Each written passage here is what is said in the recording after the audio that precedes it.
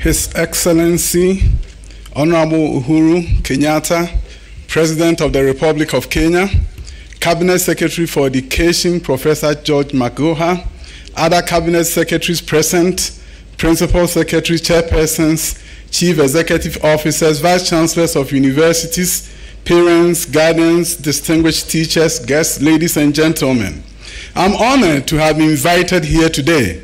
About a year ago, I attended a conference here, and I had a wonderful opportunity of being in a group picture with the president, but I was very far away from him. And now, I'm so fortunate that I'm sitting so close to him.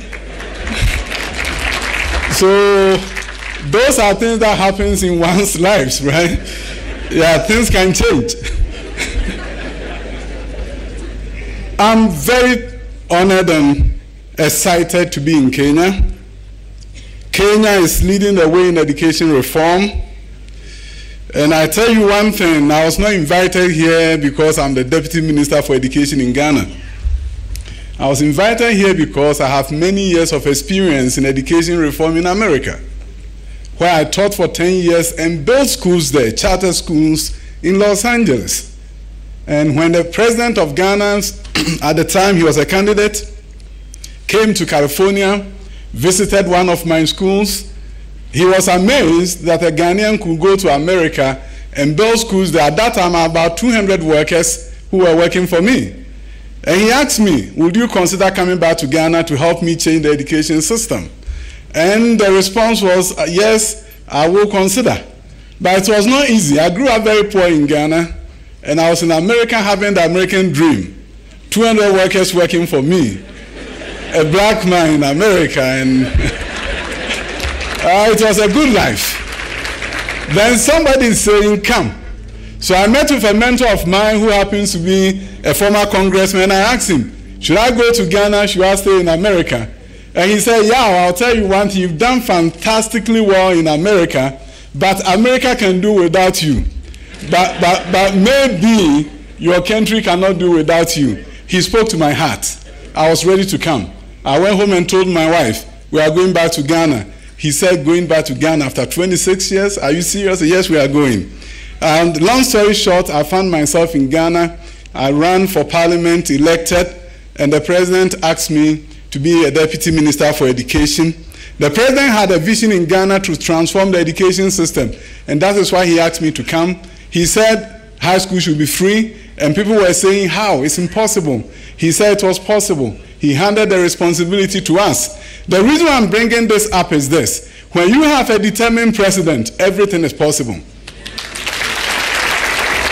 And that is why when I look at the curricular framework and the work that you are doing here, I was excited to have been invited. You see, in education, there are three things that you have to do in order to transform it and make education relevant to the fortunes of your country. You have to look at access. You have to look at the quality of the education system, and you have to look at relevance of the education system. Every aspect of this is being tackled in this country, just like we are doing in Ghana. So when my president began the free senior high school, and people said it was not going to be possible, they were right when they said, you don't have the buildings.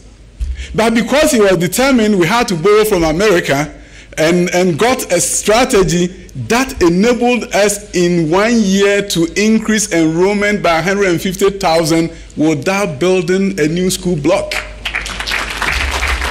And that is what a determined president allowed you to do. The political risk was huge, but he said, go ahead with your knowledge, support your minister, get it done. And we got it done. And we introduced a double track system in Ghana. And as I said, got 150,000 students to go to school. Then we have to look at curricular reform just like you are doing. It seems like Ghana and Kenya are twins, and I've come here to realize that most of the things you are doing, we're also doing. And as I talk about access, you've done fantastically well. I look at your numbers, it's amazing. Then you are looking at quality through the reform of your curriculum. You see, the olden days where the teacher expected you to just memorize facts to him or her and you are the best student, it doesn't pertain anymore. If you do that, you are not going to change your country. Yeah, they will memorize it to you, but they walk into that company and the CEO is not expecting them to memorize and they fumble. The Brookings Institution recently did a study, and it said that we, the developing countries, if we had to catch up with the rest of the world, the developed nations, it's going to take 120 years. And they recommended that the countries that are going to do well are not the ones who are going to wait till they finish access and look at quality and then relevance. They said the countries that are going to do well are the ones that will tackle the issues of access, quality, and relevance at the same time. And that is what they call leapfrogging inequality. You can look at the book, Leapfrogging Inequality. Kenya is on the right track to leapfrog inequality. And based on what I've seen and what we are doing, it's not going to take you 120 years. It's going to take you shorter than that. The Asian tigers that we talk about, it didn't take them that long because they did everything concurrently. In South Korea, at the time of independence, Ghana had more money than them, and probably Kenya also had more money than them. How did they do better than us? They did it concurrently. As the economy was improving, they were investing heavily in education. And out of that, they were able to catch up with developed nations. Our GDP in Ghana, gross domestic per capita, was higher than South Korea. Recently, South Koreans came to Ghana with a group of investors, their Exim Bank, and they were going to give Ghana a loan. They showed us 3 graphs at the Ministry of Education. The first graph was the GDP of Ghana per capita compared with that of South Korea in 1960. Ghana was way ahead of them. They showed us the second graph, which actually looked at where we are now. Per capita income of Ghana and South Korea, and of course, they are way ahead of us. And they asked us the question. I was the chair of the meeting. They said, why do you guys think we are now better than you? And of course, I was scratching my head in shame. Somebody comes to your country and asks you, why am I better than you? And then they showed us the final graph. The final graph was a gross tertiary enrollment ratio of South Korea and Ghana compared. That is, if you take the youth between 18 to 23, how many of them are in some kind of tertiary education, whether it's nursing, teaching, any other thing at the tertiary level? Ghana was 16.19%, and South Korea is 93.6%. So they said, this is why we are here to give you a loan so that you can build a university. And I promised myself that the next 60 years, I don't want my grandson to sit in a meeting like that. I want to tell you one thing. I landed at the airport and I saw the airplanes and beautiful ones. We don't have a national airline. You guys do. And you said it's the pride of Africa, and truly you are the pride of Africa, because it really made me proud to see that another African country has all these airlines. But also what occurred to me was that if I look at the example of Brazil, the Embraer aircraft, it was a university that partnered with MIT and invented it. So my challenge, and I met with my colleague, the Secretary for Education, I said, Mr. Secretary for Education, when can we create aerospace academies for students in primary 1 all the way to high school? Because that is what is done in America. When I was building schools, we are not waiting for the students to get to the university for them to understand aeronautical sciences. There are schools from KG to high school focused on aeronautical sciences, tapping talents of students who are interested in this field across the country. And when we do that in Kenya, you will just not fly airlines, but you are going to have children who will be excited about transforming this country to do through the aerospace industry, and your children are going to build the airplanes that you'll be flying. And I tell you, I know what I'm talking about, because in America, it will take me about 50% of my effort in the classroom as a mathematics teacher to get the student to pay attention to me. I go to Ghana, I walk into the classroom, the student will stand up for me, and they will not sit until I tell them to sit. The children of Africa are ready to learn. And if we don't get them to be the best in the world, it's not their fault, it's our fault. And that is why I want all stakeholders to rally behind your great president. His vision is clear, and I'm not saying it as a politician, I'm saying it as an education expert, as someone who has a PhD in education policy and administration from University of Southern California, and somebody who has built schools in the US, that there's something great about what we have embarked upon. There will be challenges.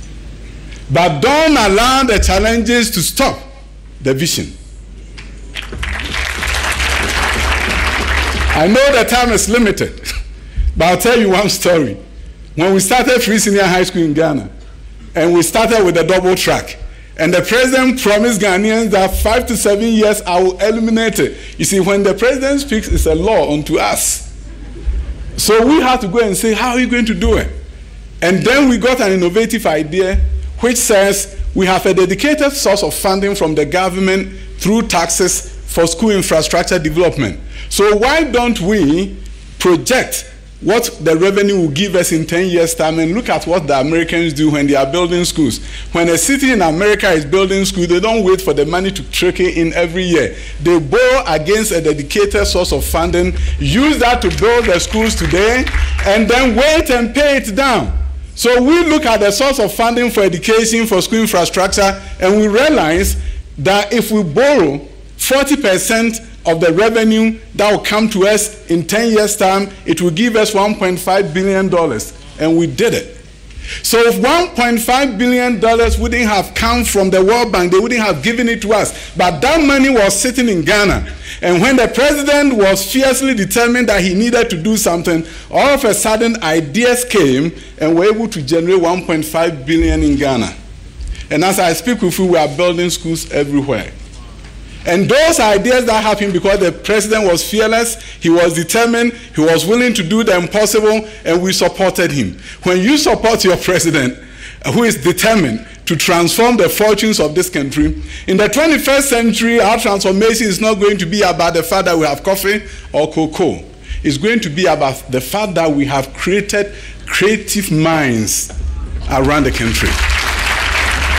For those of you who are not in education, I don't want to bore you with education jargons, but there's something called the Bloom's taxonomy. And now we have the new Bloom's taxonomy. The highest level of learning is when children create something, and not when they memorize facts. So when you look at the new Bloom's taxonomy, instead of telling the children in your classroom to talk about the effects of pollution and what causes pollution, those are good at the basic level, comprehension level. But you want your kids to be the best in the world, you are going to ask them to create a city without pollution. And that is where the ideas will come to the front. That is where great ideas will come. And that is what your curricula promises. And I want to be able to come back here maybe 20 years' time and see your aerospace high school and where children are actually designing something unique and profound. Because if you wait till the university for them to know aerospace, you are late. Other countries are not doing. This curriculum promises you that. I'm excited to be here and also to tell your president and your nation that Ghana is ready to partner. And the future of Africa, the story of Africa will be different when we come together and partner together and work together and know that Africa's fortunes lies within us. And there are things that we can do, of course, with support from our friends from other nations, but the future of Africa depends on us and is going to take bold leadership of African presidents and other leaders to turn the fortunes of Africa around so that the story of Africa, when it's written, some of us will find our names in the appendices. I went to UK, visited UK and went to the parliament, and I saw statues everywhere. And there was a colleague of mine who was right behind me, and I turned around and I told him, I said, I'd rather be African. And he said, why do you say you'd rather be African when you're in the parliament of UK? And I said, in Africa, I don't see that many statues. So if I work hard enough, in my village there will be a statue erected in my honor. So when all of us work together and work hard together, it's not just going to be the story of our illustrious president, it's also going to be that under his tenure, under his watch, all of us came together, forgot about our differences, and put the Kenyan child in the center of our focus and our target, and we did everything possible to transform Kenya. And that is what the story should be, and that is what the history should be. God bless you, God bless Kenya, God bless Ghana.